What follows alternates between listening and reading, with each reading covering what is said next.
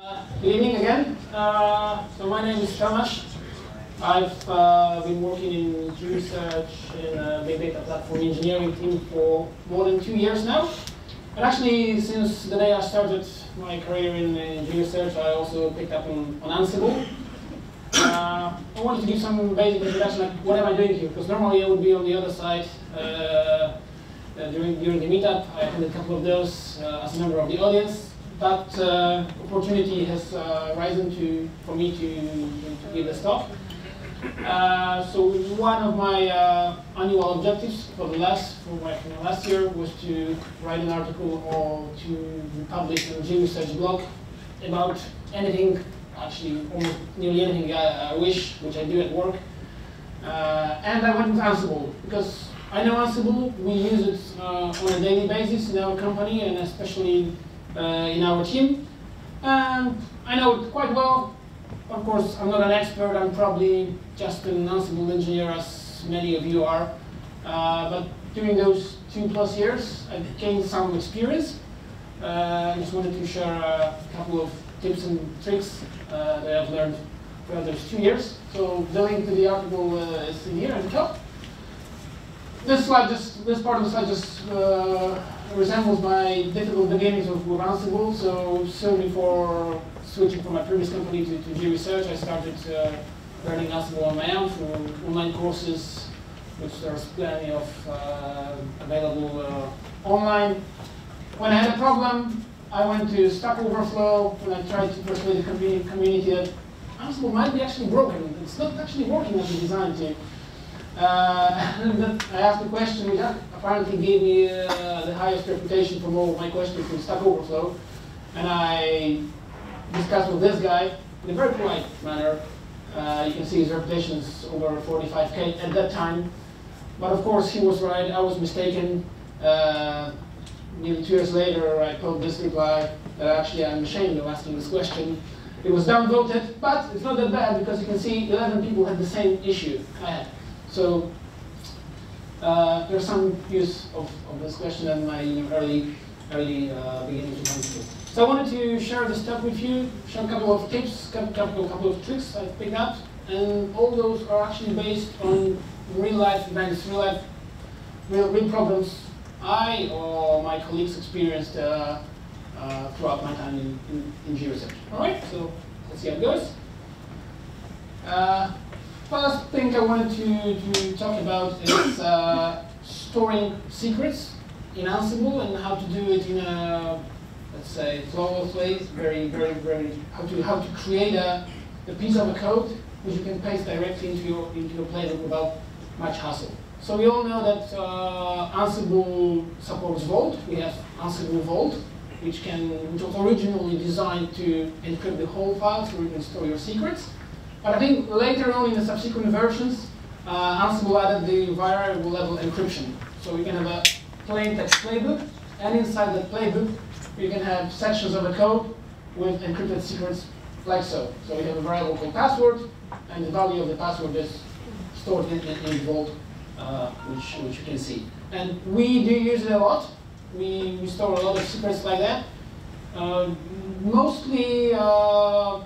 Mostly because we have a lot of applications talking between each other, authenticating between each other, and we do not need to know those passwords.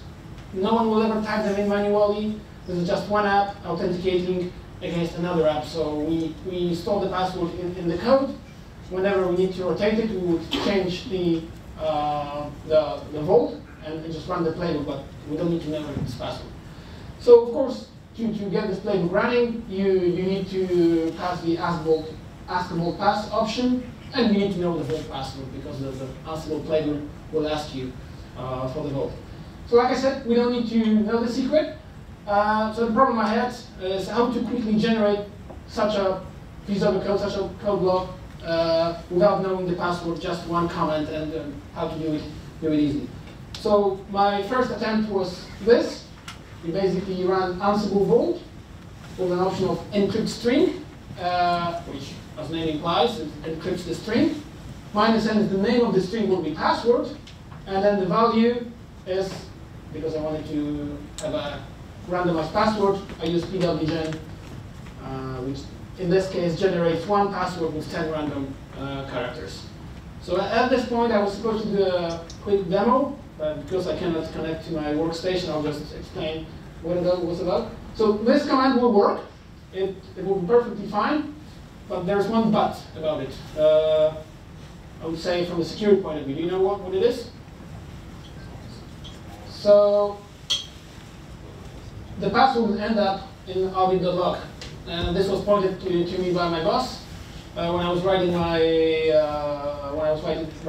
blog article, and actually, of course, he was right. So if you run this command like this, it will work. It will produce a nice piece of code which you can paste into your Ansible playbook, but the password will end up in, as you can see, this is the password because the command gets expanded as soon as you press enter. Right? So what you should use is the other way around. Pipe the pwgen, pipe it through to Ansible Vault encrypt string minus n and password, and you'll get a nice block like this, which you can copy and paste it directly to your player. All right, so that's one of the tips. And like I said, I use it a lot. Whenever I need to generate a new secret. All right, another problem I came across is how to deal with problematic characters in variable value. So we know that variables are referred in Ansible double curly brackets, or braces, brackets, like so. What do you do if the value of the variable actually contains double curly brackets for other, let's say, problematic characters, right? This is another real-life example, real-life scenario. I was working on deploying of a plugin which had a configuration file, and one of the lines of the configuration file should read exactly like so. So this is not a reference to Ansible variable. It's just the syntax. Those triple curly brackets are just the syntax of the plugin I was trying to configure. So we want this line to appear in our file as is. So what can we do about it? The attempt number one is this. It actually worked. You can escape the curly brackets with more curly brackets. It looks nasty, it looks horrible, it doesn't fit in one line on this slide, but it works. But I did some more reading, and it turns out that Ansible provides a feature which is, I think is very widely known. I didn't know about it when I first came across it. It's called the unsafe tag. So you use this tag in your syntax, and basically what it means, so anything after this tag till the end of the line is treated as just as is, as a raw text. And it doesn't get interpreted as a variable, doesn't get expanded, nothing else. So when you use this, it looks nice, it looks clean, and like I said again, everything till the end of the line from here to till the end of the line ends up being interpreted directly as a raw string. So it turns out that unsafe is one of the YAM tags used in Ansible, and another one is vault, which you've actually seen earlier, right? In here. So this is where it comes from. Just a side note, also, if you want to have a raw text in the template file in the Jinja2 template, there are also some raw string markers, row and end row, which you can put directly in the Jinja2 template, which is also useful. So if you have your Jinja2 template file, and if you don't want the templating engine to process it, to parse and just treat it as it is. Okay? So that's number two. And last one, last but not least. This is also, again, real-life example, a bit simplified, but we actually have this issue, this tiny problem. So there's a little gotcha in the file module of Ansible. The file module allows us to manipulate files and directories on the target host. This very simple task creates a file which is called test.txt. It's under TMP, and we want the permissions to be set to 400. So only the owner of the file can read it. So is this going to work? Well, of course it's going to work, but we'll end up with this, which this doesn't correspond to this, right? Because this is 400, this is 620. Yeah. So why is this happening? Of course, again, well, it's very simple to explain. It's also written in the documentation if you read carefully. So what has happened here? We set the mode by 400, and the file module expects the mode to be expressed in an octal number.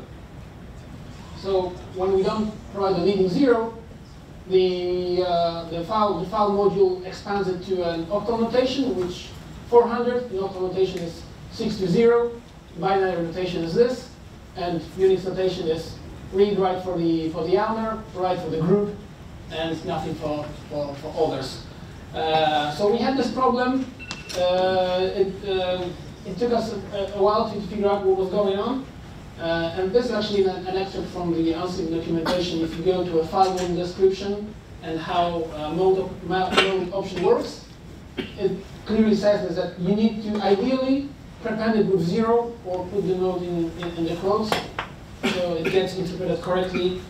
My good habit is always to prepend it with 0, so put mode 0400, and doing so you won't have any issues. Like I said, again, that was a real life example. I think we had a playbook that was deploying certificates on a target host, and we ended up with certificates with the key having 2 broad permissions, so the application would not run, and it took us some time to figure out what was going on.